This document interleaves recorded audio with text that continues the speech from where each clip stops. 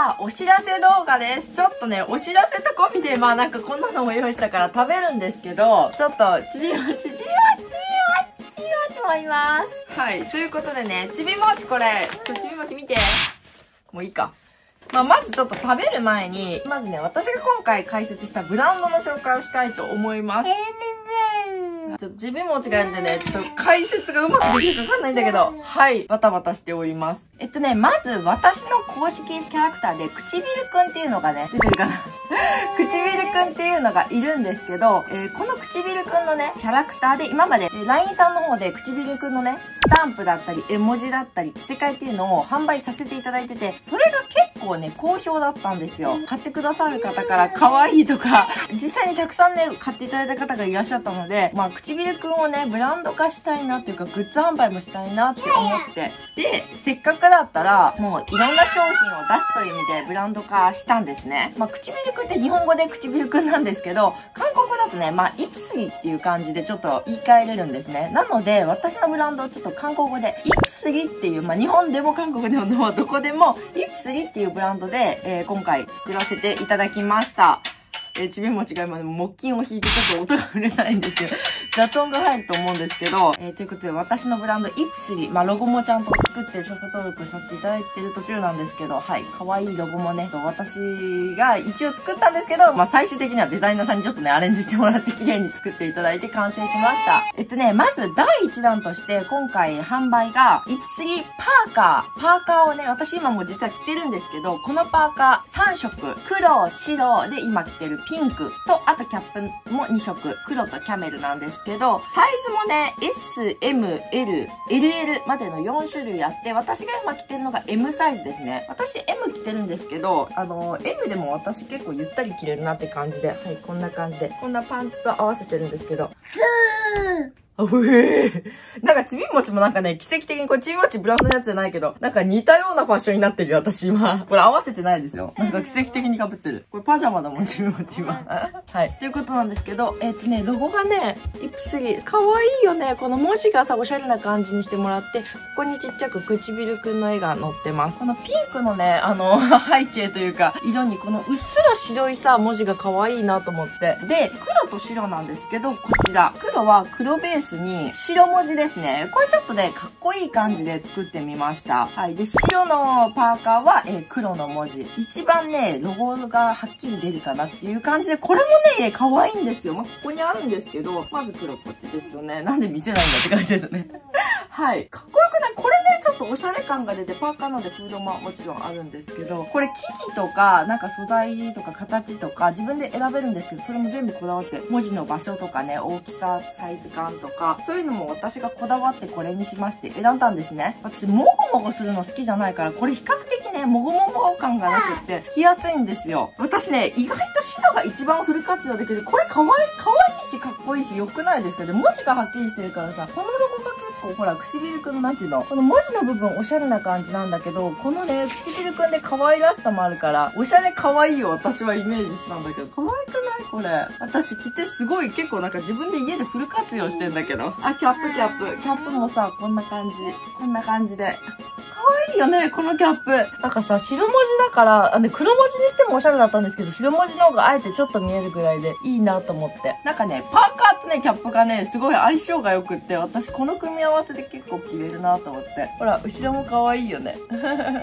バックスタイルも結構好きで、実はね、これキャップもね、黒今ね、ちょっとここにないんですよ。サンプルが届く時にね、ちょうど欠品中だったんで、販売の時は黒ももちろんあるんでね。はい、キャップも2色です。こんな感じ。どうパーカーもね、キャップも完成見て、いい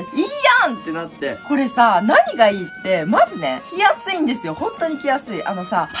って着てみないとわかんなくないですか？なんか意外と着るとさ、もごもごするとか、裏肝はあったかくていいけど、あれもごもごするから家ではちょっと、なんか動きにくいなというか、そういうのが好きじゃなくって。で、デザイン的にもね、本当はがっつりロゴとか入れてもよかったけど、私はシンプルが好きだし、シンプルの方が他のね、パンツだったり、スカートだったり、まあ上とジャケットだったりね、コートとか何でも合うからさ、それがよくっては、本当に普段使いでめちゃくちゃ着回しができるやつがいいなと思って、ある程度シンプルにさせていただきました。なのでね、この上にね、革のジャケットとか着てもすごくよくあってね、可愛らしい感じに、かっこ可愛い感じにもなるし、いいなと思って、今、ちびもちが、ほら見てこれ、被ってるよ。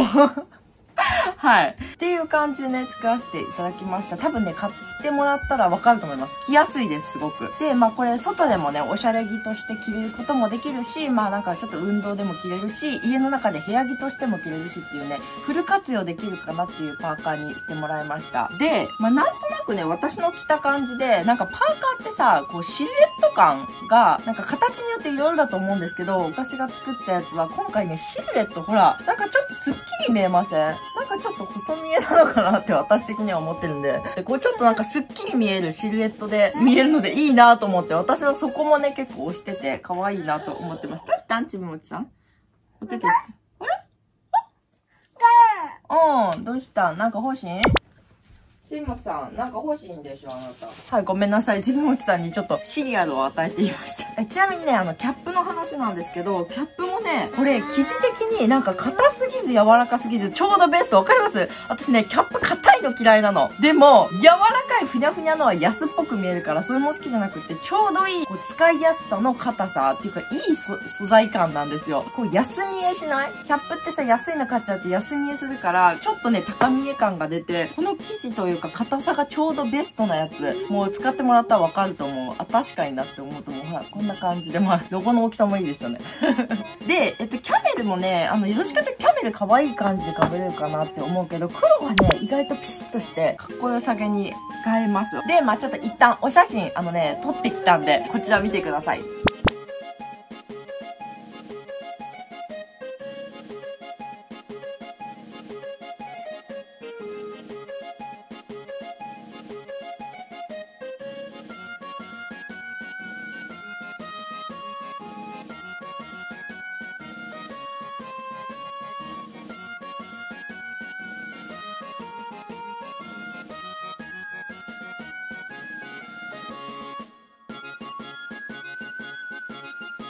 はい、こんな感じですね。で、ちょっと動画の方も撮ったんで、ちょっと動画でも一応見てください。私がカッコつけてたんで、恥ずかしいよね。なんかね、どんな感じで撮るかわかんないから、私なんかそんなモデルさんみたいなことやったことないから、適当にね、ポーズをつけながら撮ってみたんですけど、見てもらったらわかると思うんですけど、ちょっとシルエットがね、綺麗に見えるかなって、パーカーもそうだし、キャップはシルエットというのだけど、パー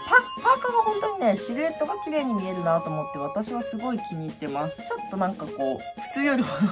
細見えしそうな感じが私的にはしたなと思って、はい。すっきりしますよね、体の感じが。でね、パンツとかスカートでもさっきも言った通り何でも合うからね、なんかすごくね、着回しも効くし、いいなと私は個人的に大満足した、仕上がりになりました。で、ね、今回まあ、サイズもね、S、M、L、LL とパーカーはあるので、まあみんなでね、お揃いで着るにもいろんな体型の方にね、選んでもらえるかなって思うんですけど、まあね、M で選んでも比較的ね、大きめかなって思うので、結構家族で着回し、みんなで着れるかなっていう感じでもいいと思ってます。でね、キャップにしてもそうなんですよ。これなんか後ろがさ、ほら、キャップの調整がめちゃくちゃたくさんできるから、私これよりもうちょい小さめでもいいかなっていう感じなんですけど、どの頭のサイズの方にも被ってもらえそうだから、これもね、家族でみんなで共有で使えるなっていうサイズをいろいろね、変更できるから、という感じなんですね。で、今回ね、お値段なんですけど、お値段が、パーカーが4200円で、キャップが2800円。まあ、そらね、ユニクロさんとかすごい安く売ってる、あれとはね、比べたらね、ちょっとお高いと思うんですけど、まあ、受注発注っていうのもあったり、あと私がこだわってね、今回作らせていただいているので、まあなんか、そうなってしまいました。原価も高いのでね、私もできるだけ値段は抑えたいと思って、はい、この値段になりました。まあでもね、買っていただいて、まあすごいたくさん使っていただければね、損はないのかなと思うので、はい、ぜひ気になる方はチェックしてしてほしいです。ということで、今回イプスリっていうブランドをね、作らせていただいたんですけど、このブランドでこれからね、他にもいろんな商品を出していきたいなと思っておりますので、今回のね、このパーカーとキャップの販売で、なんか売れ行きとか、視聴者さんのお声とかもね、いろいろと反応を見つつ、他の商品どんなのを出していこうとか、これからどれくらい出していくかとかのね、ペースとかもちょっとそれもね、検討していこうかなと思っております。っていう感じですね。で、実は、今もうすでに、販売が決定してて、準備中なのが、ぬいぐるみです。くちびるくん、ここに載ってるね、くちびるくんですね。このくちびるくん、私公式キャラクターのくちびるくんのぬいぐるみを2種類ぐらいね、販売をやる予定にもうなっております。なんでね、今準備中なんで、また販売開始になるとご報告すると思うので、そちらもね、検討してほしいんですけど、一旦パーカーとキャップですね。はい、ぜひね、よかったら検討してみてください。購入ページはね、概要欄から飛べます。またインスタとかストーリーとかでも載せると思うんですけど、チェックしてみてください。ということで、ちょっと一旦食べよう。今ね、日本にね、実家の方にいるんですけど、これ買ったんですよ、注文して。愛媛の方のね、松山の坊ちゃん団子が有名なんですけど、ここの坊ちゃん団子大好きなんですけどね、それのね、ジャンボ版が売られてて、ジャンボ団子って、これを食べたくって注文しちゃった。ともえ堂本舗っていうところが出してる商品みたい。でかっでっかねえ、見てでかくないやばいな、これ。こんなでっかいね、どうこれすごくないちびまつさん。やば写真撮ろうよ。待って、まだ食べないで。なんで食べようとしてるんもう。ねえ、ちびまつさん、食べたいちょっとじゃあ食べようか。ねえ、これすごくないこれこのサイズですよ。ちょっと味見するこれさ、真ん中が餅なんですよ。だから、ちょっとこの部分はあんだから。食べるいいんだね。私食べるよ。かじっちゃうとさ、ちびもちが食べれなくなってるから。うまっあれなんか餅じゃないのかなおいしい食べないちょっと食べるやだ食べないんかいあれお餅じゃないのかなあ餅だほら入ってるわかりますうわお餅やっぱりなこれ坊ちゃん団子でねお餅が特徴なんですよ中のねお餅餅の部分食べるよほんとさ、坊ちゃん団子私ほんとにめちゃくちゃ好きなんですよ。でもさ、こんなでっかいの初めてだよ。